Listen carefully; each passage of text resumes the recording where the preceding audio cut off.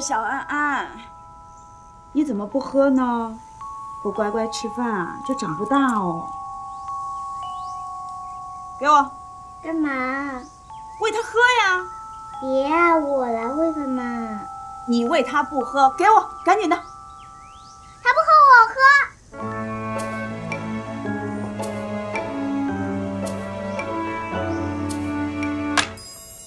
哎，你现在饿不饿啊？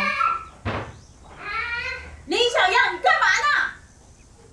我就是生气，他不吃饭，不吃饭就长不大，能不能长不大呢？听老妈说，从那以后，我的每顿饭都吃得特别乖，也不知道为什么，可能是被她的爱感动了吧。谢谢你，让我长大。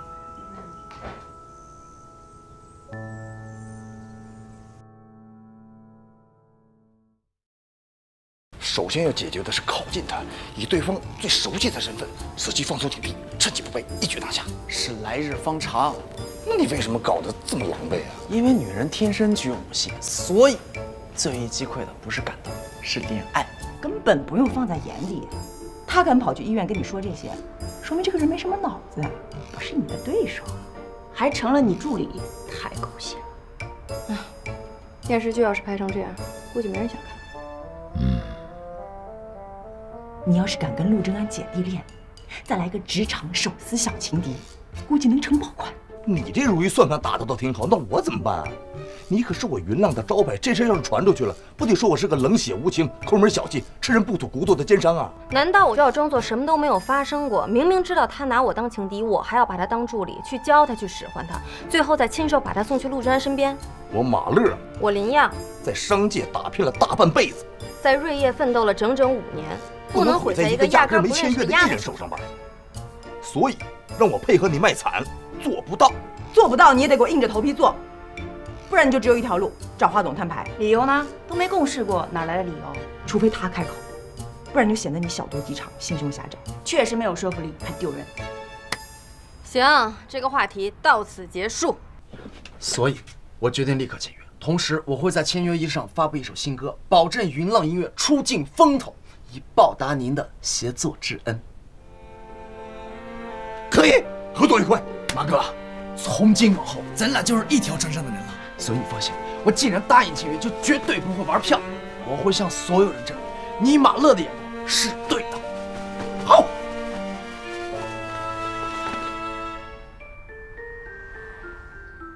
哎，你们看我，像不像一条咸鱼，还翻不了身那种？啊！其实啊，你心里知道那个陆正安说的是对的。就是嘴上死不承认。30来岁的人，背个20出头的小孩扒个精光。我是不喜欢现在的生活，过得没激情、没期待，也没有乐趣，像个机器人一样，每天就是刷牙、洗脸、吃饭、睡觉，这一套动作像是被编进了一个程序里，一通上电就按部就班的无限循环，不喜欢又没办法。为什么呢？就是那种有心无力的感觉，像被什么东西拽住了腿，完全迈不开，对吧？对，是你的懒，还有穷。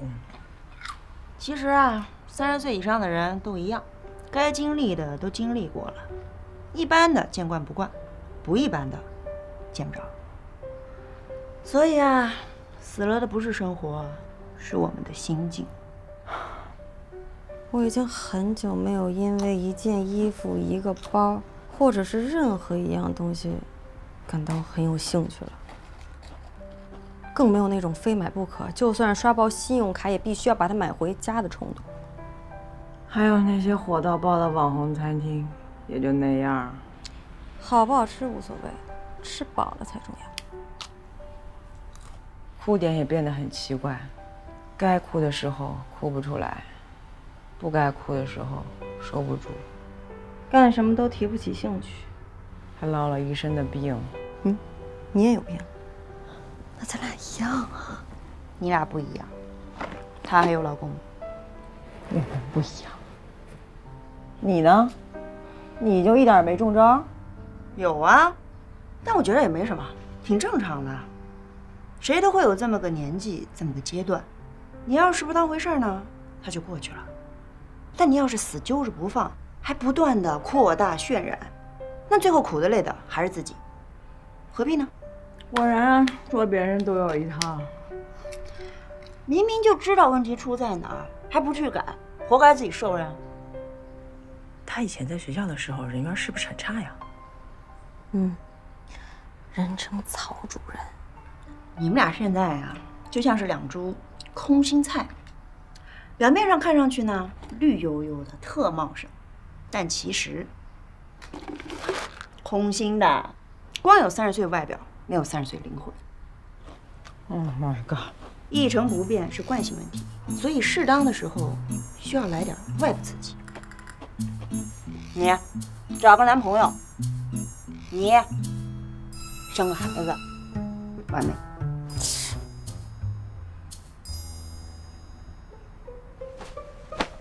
什么年纪就该干什么样的事儿，你们俩倒好，非得逆着来。一个要当丁克，一个呢狂刷甜宠剧，自己在家空窗好几年，不出问题才怪呢。那请问曹主任，你有什么呢？你是有老公还是有孩子呢？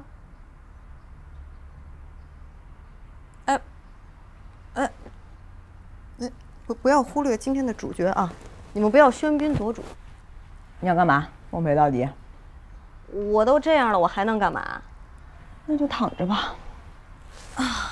今天躺过去，明天继续躺。躺什么呀？起来，走啊！哎，干嘛？别问。哎，你慢点儿，他有声。哎呀，说变咱就得变呐。牛达，今儿给他来点不一样的。盘呐，什么？起来！哎呦，你怎么这么重？你太沉了，你是不是有胖了？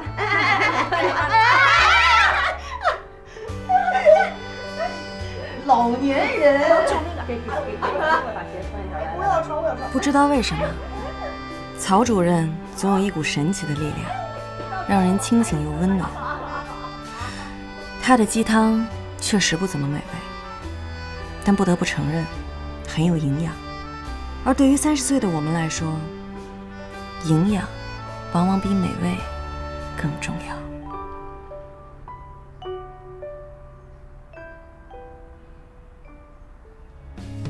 我人生那么长那么好，怎能一次说了就代表与生活相视微笑，也好过跟他计较。退一步把坏心情划掉，未来颜色七彩的狗鸟，我又被他好看到，一起看吧好不好？我问你有没有听到，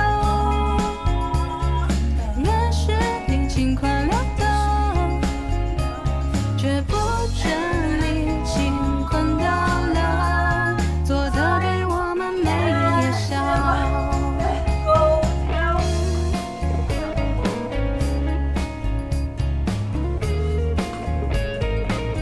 是不是出什么事儿了？有点过分嗨了。出门前刚跟老公吵完架。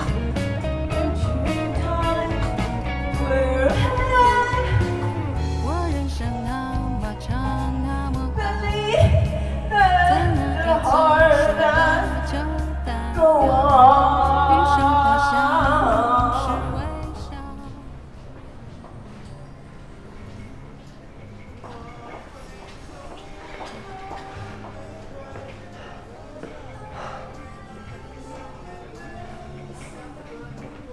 林样？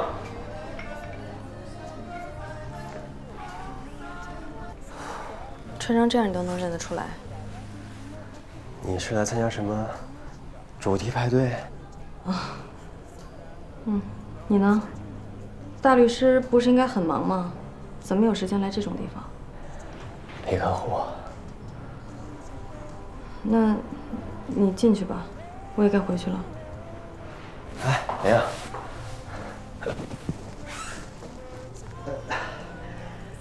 你怎么样？身体没事吧？我没事啊，本来也没什么大事。那就好，那就好。以后你有什么事就给我打电话，就像咱们之前。对了，你安安呢？她搬出来了。啊，他怕打扰我。她搬去哪儿了？清明她就认识咱俩。住酒店吗？她身上哪有这么多钱啊？不知道，他什么都没说。你不知道？你不知道问一句吗？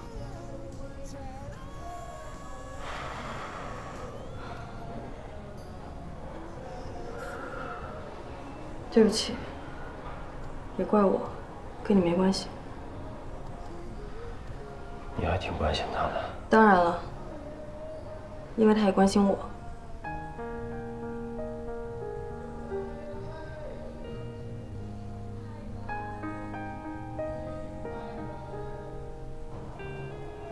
我回去了，去忙吧。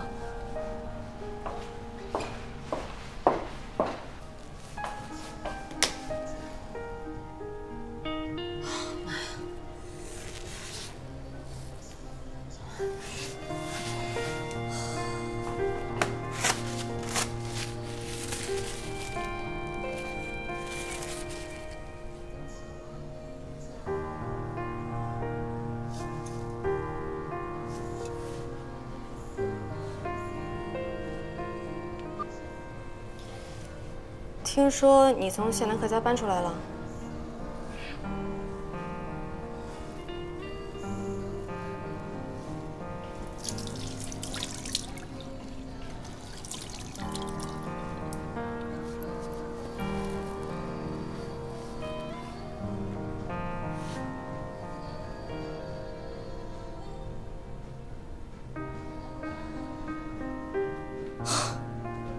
嘿，这臭小子！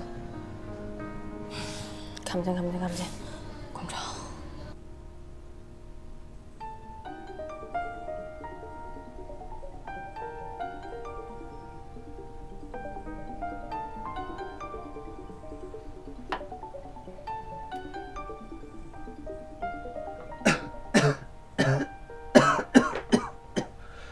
喂，你搞什么鬼啊？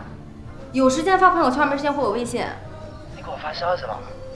没注意。你搬家了？听谁说的？西南科？你别管我听谁说的，你就说你现在在哪儿。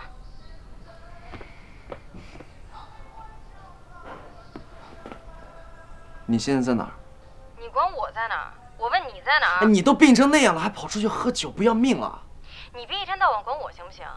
我是你姐，又不是你。行，你好好喝吧你去，我懒得管你。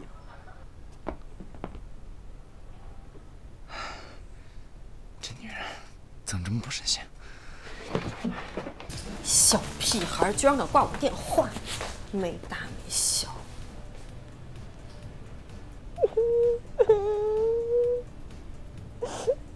怎么了？什么情况？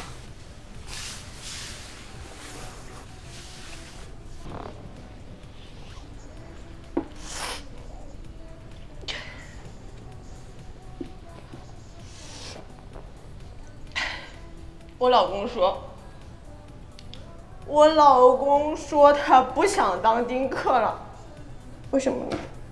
因为他爱我了，想跟我有个爱情的结晶。请问，谈恋爱的时候不爱我吗？求婚的时候不爱我吗？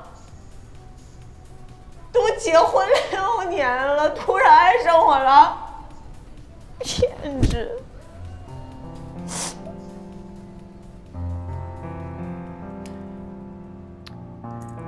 其实，我觉得有个孩子也挺好的。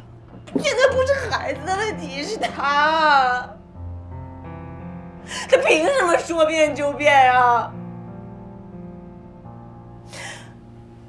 就是觉得没意思，不爱我。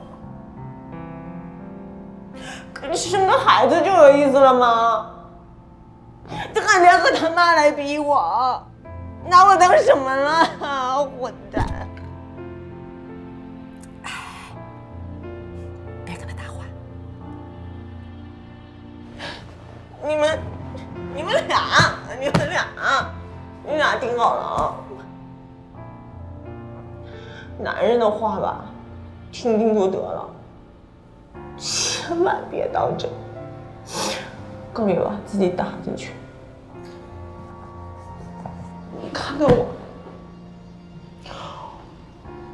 我一把年纪了，不想生，更不敢离，进退两难，太难了。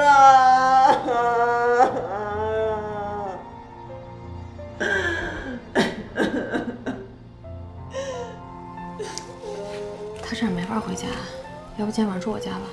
不回去更完蛋，她婆婆在呢。那你呢？我也不行啊，头脑有点低收，我怕我妈一个人撑不住。那你不早说，赶紧走走走。哎，没事儿，都已经睡了，这都什么样了，再陪你待会儿。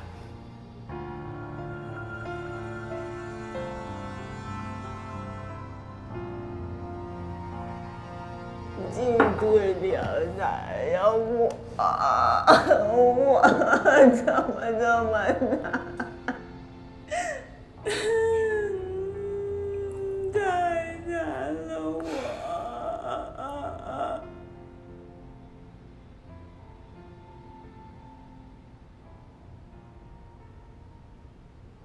曹玲是我的大学同学，温柔贤惠，一直是男人心目中的最佳老婆人选。在她毕业后的第3年，遇到了比她小3岁的萧哲，两人一见钟情。不管身边的人怎么反对，她还是义无反顾地选择了爱情。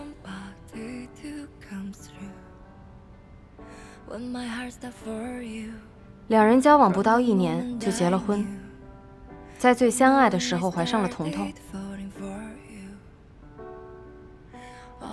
但婚姻不是风花雪月，是柴米油盐。当激情褪去，枯燥又琐碎的日常，再加上彤彤的到来，两人之间的问题开始浮出水面，开始了没日没夜的争吵。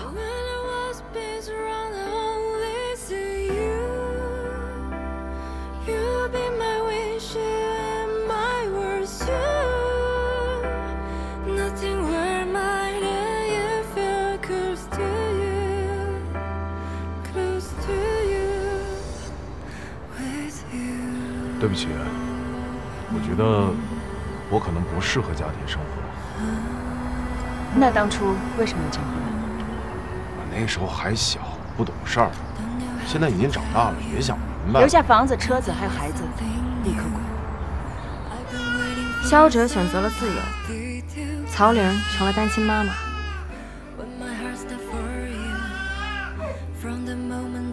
但她谁都没说，怕人笑话，更怕没了仅剩的尊严。她一个人咬牙往前走着，走到没了自我，走到无路可走。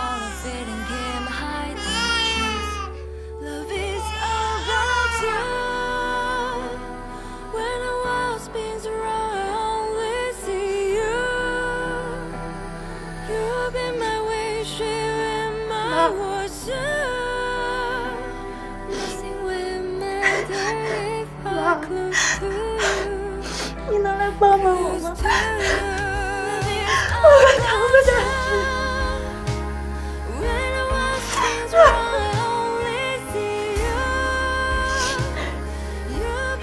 生活有时候就是这样，一味的做对，只能头破血流。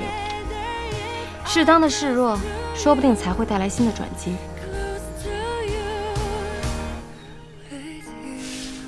这个岗位需要经常加班，我们还是想找个有经验的。不好意思，希望下次有机会。这1个月你已经请了5次假了。对不起，孩子生病了，我周末加班，一定把进度赶上。上班不只要完成手头上那点工作，还有团队建设。你去吧，不用再回来了。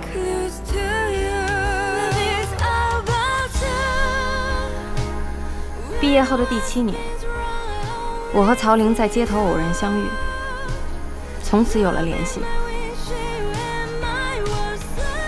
我帮他介绍进了瑞业，更帮他隐瞒了过去。肖哲和彤彤，除了我，没人知道。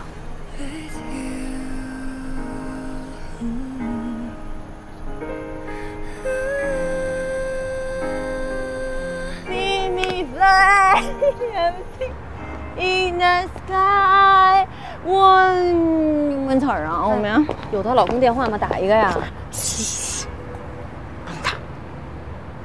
冷战，冷战知道吗？谁说话就输了。那就索性一战到底，今天晚上别回去了，去我家住。啊？那更不行。喝酒是一种抗议，代表了我的态度啊。但是彻夜不归是原则问题。不行，这个时候你知道吗？不能被抓到任何一点把柄。婚姻你知道吗？就是一场没有硝烟的战争，你稍有不慎就全盘皆输，必须要面面俱到，才能步步为营。哎呀，等咱以后有了，我再慢慢教啊。确定他喝多了？我怎么有点晕啊？我确定，我有点同情她老公。叫代驾呀。呀，哎呦呀，轻点，轻点，他有伤。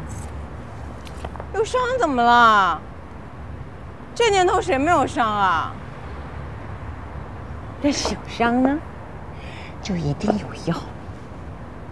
你放心啊，有我在，陪你好好找药。赶紧找代驾。这个药吧，我跟你说，有的时候我跟你们说，有的时候是一个限量的裙子，有的时候是一个小包包，还有巧克力，从天而降的小鲜肉。那么慢啊！你们现在干代驾的，怎么考得这么高了吧？哎，他喝多了，你怎么了？就我们回家呀。你现在还能喝酒啊？能。我没怎么喝，他喝多了。我没喝多。你架不住他过来。嗯，他来。你跟他又不熟。他不是女朋友吗？林儿，来，跟我走。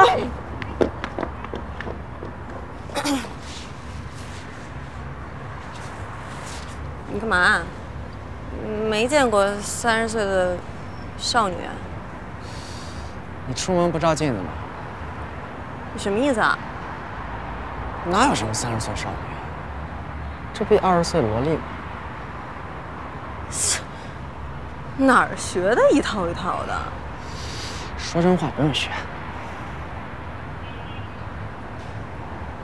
你还没回答我问题呢。你搬哪？我住公司了，条件是不怎么样，但更有利于工作。我是问了表哥才知道你在这儿的，赶来也是因为不放心，还有我带了驾驶证，以防万一。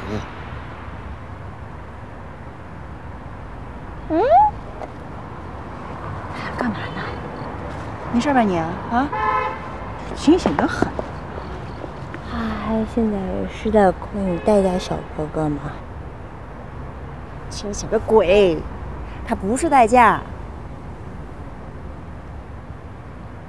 小哥哥，哎，干嘛呀？有话上车说，上车说。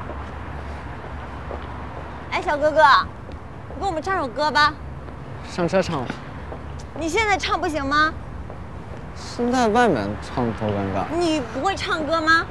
我会啊。小哥哥不会唱歌。说了呀，会呢。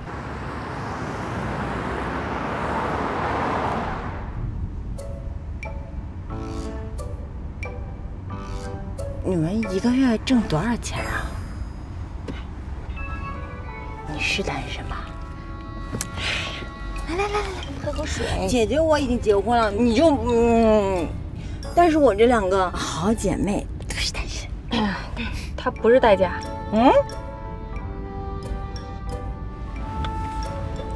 晚上干代驾，白天干别的。现在的孩子都这么努力了吗？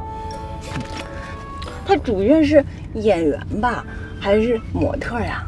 我怎么那么眼熟，好像在网上见过一样。是，你呀，亲自在网上查的。还查我了？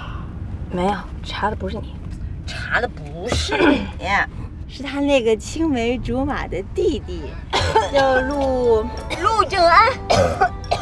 陆正安，我搞不清楚啊。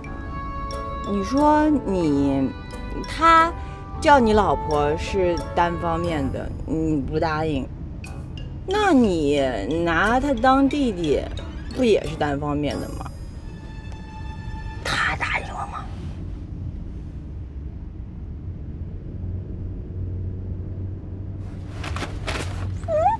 闭嘴吧你！我觉得有道理，是吧？你呀，别装了，又没有外人。你知道为什么是条咸鱼翻不了身吗？你包袱太重了，管他能不能天长地久呢？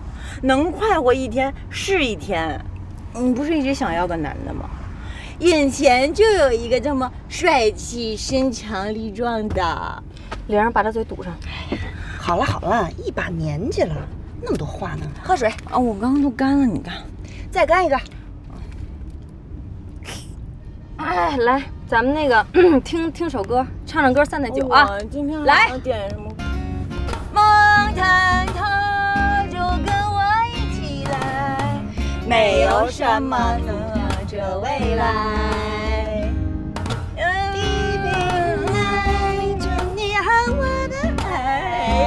没有什么能挡着未来。不在，我不在。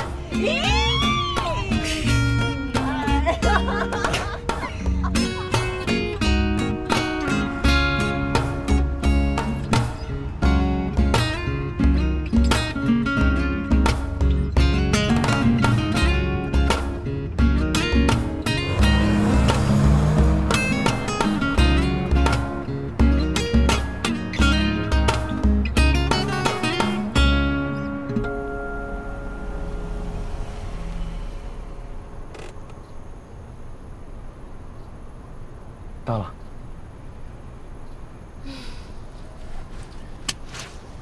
回家了，走了，拜拜。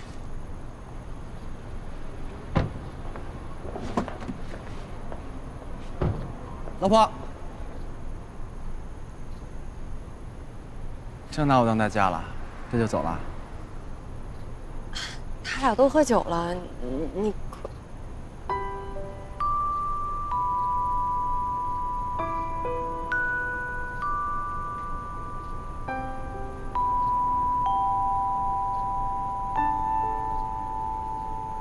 花仙子，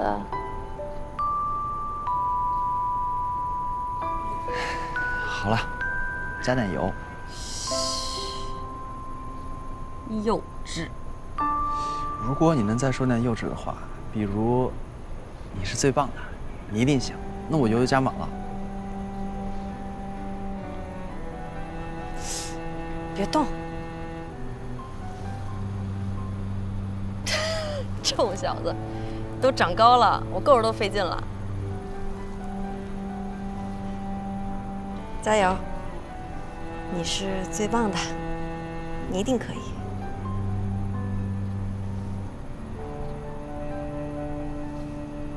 完了。啊？你不是让我这么说的吗？你能不能走点心啊？你这样我可开不了车哦。行，再来。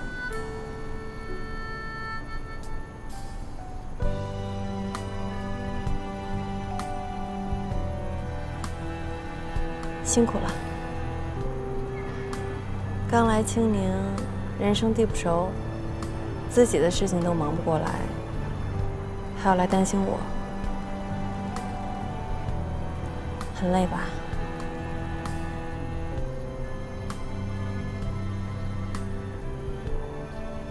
是我不好，不该冲你发脾气，不该让你担心。所以你千万不要像我一样，一定要照顾好自己。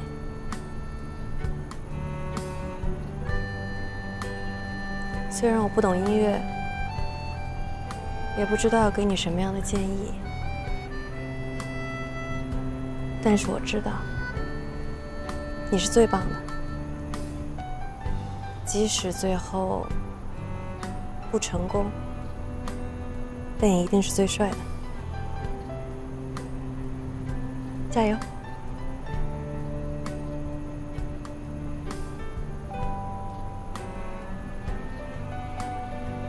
怎么了？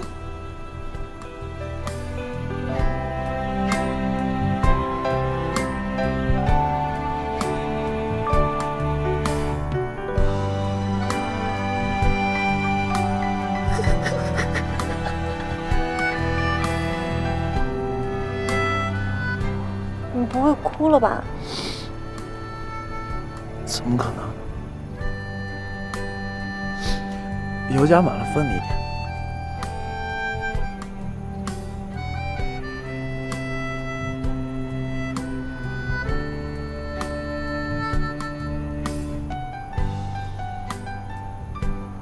好了，晚安。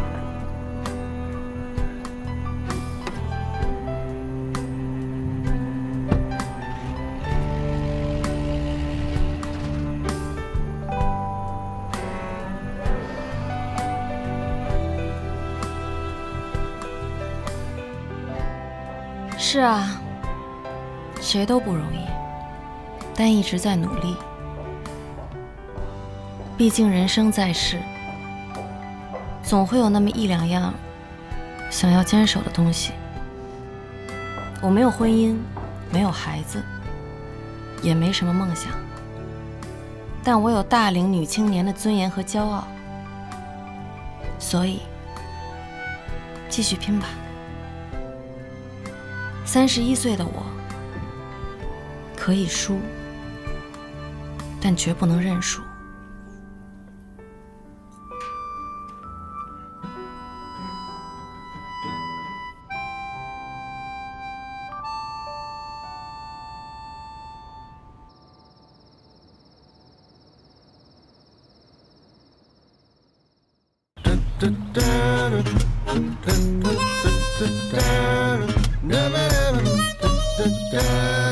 在这美好的清晨时光，起床了，林宝宝。俗话说得好，早起的西施有人爱，赖床的玉环没人疼。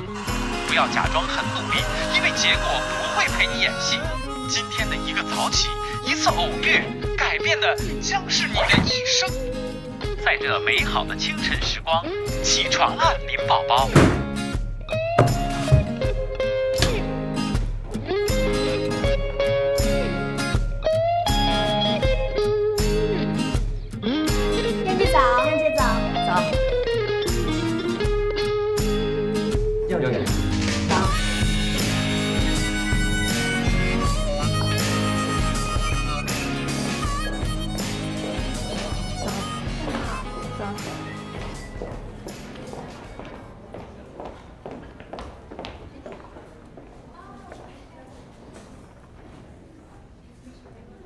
以后在公司尽量不要穿这么鲜艳的衣服，毕竟我们经常会跟华总外出，还是稳重一点比较好。好，明白了。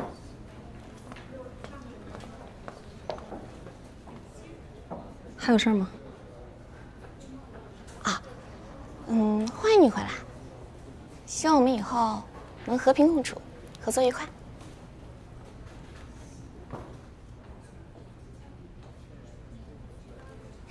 合作愉快。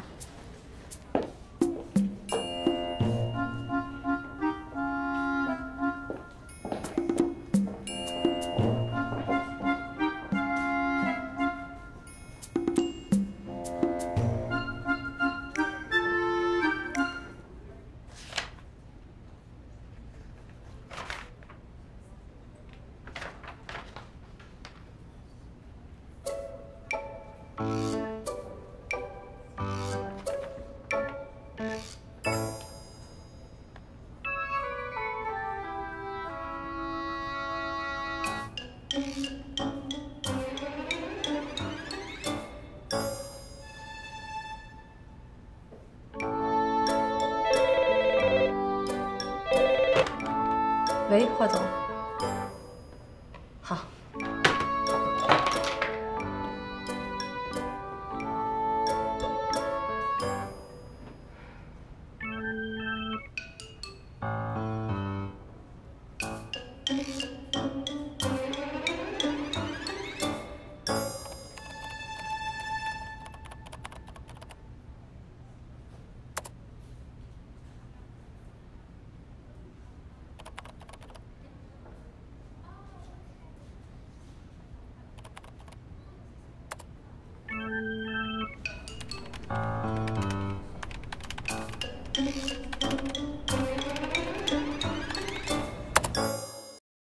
我吃不下饭，睡不着觉，我四肢乏力，我一个劲摸虚汗，根本站不起来。你看他今天发着高烧要跑出去见他，我为什么要生气啊？我不会为难他的，你放心。他真的是那个长不大的小屁孩，要是被别人看到多不好啊！那就撑住了。我眼中的伪装，逃不过你的目光，挥霍了的时光，已留下无谓的逞强。几段过往，